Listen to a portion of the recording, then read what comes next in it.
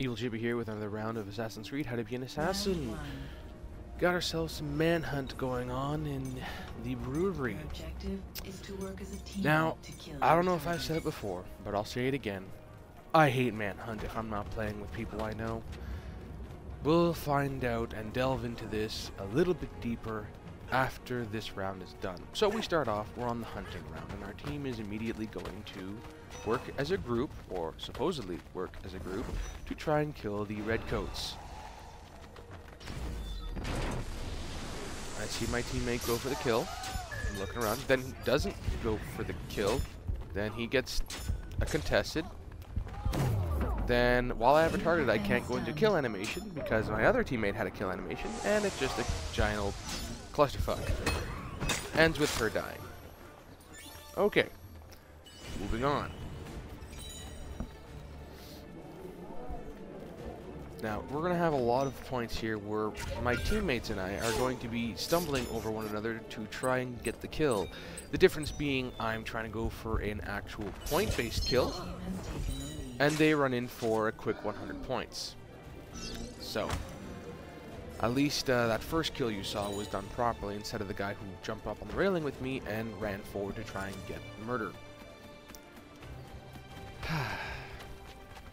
So there's not much really to say about manhunt other than you really have to be playing with teammates that want to play the game with you and not just try and beef up their score. And at the same time, you want to beef up your score because this counts against your Abstergo value, which to me makes absolutely no friggin' sense. If your teammates cockblock you, why do you have to pay the price? Ah, well. Anyhow, I could go for the kill, but reviving a teammate is far more important to me. And then I get stunned. You have been stunned. Which means he gets stunned, then he gets stunned, then I'll just take the discreet kill to get her out of here and pick up a teammate again. Had my other teammate been paying close attention, he would have known that she was trying to kill him. Little DD.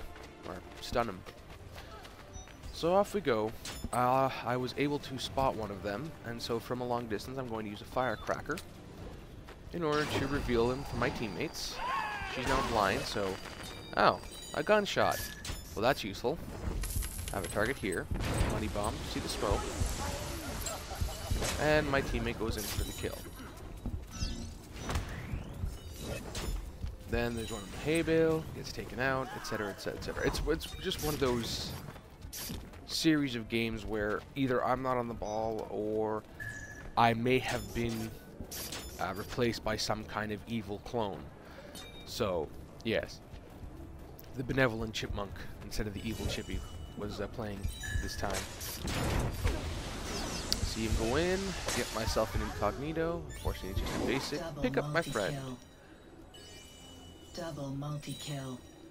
So, unfortunately, the next round is just as bad because this manhunt falls apart. But as you're going to see, my team is possibly filled with arrogant lone wolves. Possibly. So, landing here.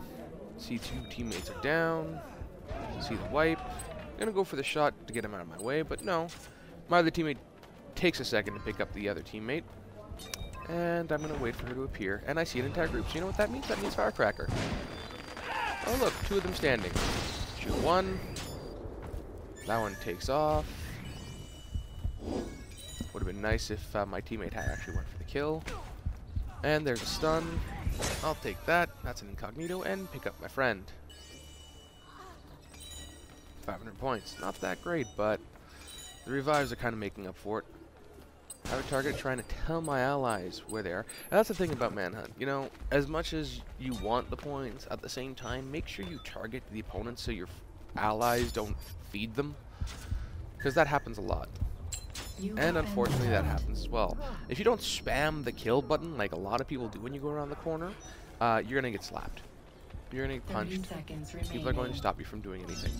This person was right beside me, gets herself stabbed. This one runs off, and I'm going to go for a quick chain. Contested kill.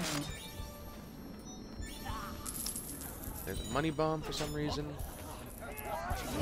See the the last opponent there, and I try and pick up my teammate, but for some reason I ran past him because I'm drunk. So that was a terrible game, or terrible round. 10,000 points for my team, 10,250 points for my team. Whoop-de-freaking-do. Now, we lose Dark Knife 59 because he decides that he doesn't want to play anymore. Or he just doesn't get any points. We'll find out at the end of this. So, right now, the teams are pretty even. Your objective is to hide And now with we're your on the teammate. hiding. At which Avoid point, being when killed. you start, I'm just going to talk to everyone out there that's watching this to be a better assassin. When you start, always find a hiding place with your team. Don't wander off like the two teammates I have done. You have a free 5 to 10 seconds at the beginning where you can be racking up a crap ton of hidden together points. But they've gone off and they've chosen different corners to hide in. That's not good. That doesn't work. That is a bad plan. A new player Take a has spot joined the where you game can hide with session. teammates so you can help each other. By the way, the red coat team are all in a group, and I'm pretty sure they're all on Skype. So here I am, waiting with my trip mine. See that my teammate just died. See that my other teammate is dead, which means that they're coming after me. So I see all three of them up on the roofs, and they're coming in, and that means I'm more than likely going to die. But you know what? Ha! Mug in the face. Take off. And get shot. I should have stopped running not to give her those extra 100 points, but meh. So then again, I take a hiding spot, and I'm looking for my teammates. One of them is dead. Always good. And the other one is I don't know where. That happens. That happens. Still dead. Okay. So there's my other teammate, and he's just going to wander off that way. So I'm going to put down my trip mine. I'm hoping Jer Ninja comes to assist me, but as we'll see at the end of the round, he won't. There's a reason for that. He is a very smart fellow. Now, I have done a mistake here. I have moved too far out of my giant orb of happiness, and that means that I can easily be killed, but I haven't realized this because I figure that this will still trigger the smoke bomb. As you'll see, it does not. So I target the Marston because I think it might be a player due to the lag. But no, it has to be that red coat. Marston's just drunk. So watching the red coat, and I should have leapt out to attack, but I was waiting to see what was going to go on. And then comes the other one from the side, and chooses me out of just luck. A new player. Down I go. As you'll notice, the trip mine also didn't go off. So now I'm taking a spot near Revelation?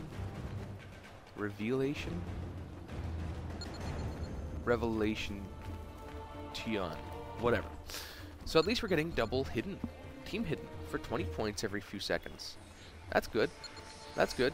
And where's our last teammate? Oh. How good. We've lost him. And then I get shot. Down I go. Respawn. There's no oh, never mind. He just left the session. So we are down to 2 people again. Yay! You know what that means? That means we don't have a chance. No, I think we're 3. I think we're still 3 people because there's no way 2 people have that kind of score. I hear the shield, give it a kick in the nuts, and take off. Because that means that my smoke bomb also goes off at the same time. Hee hee. Now, I see that I have 2 teammates still, one of which has died, and one of which is straight ahead of me. But if I take off, I'll make myself obvious. And I know that that red coat is the same one I just dealt with.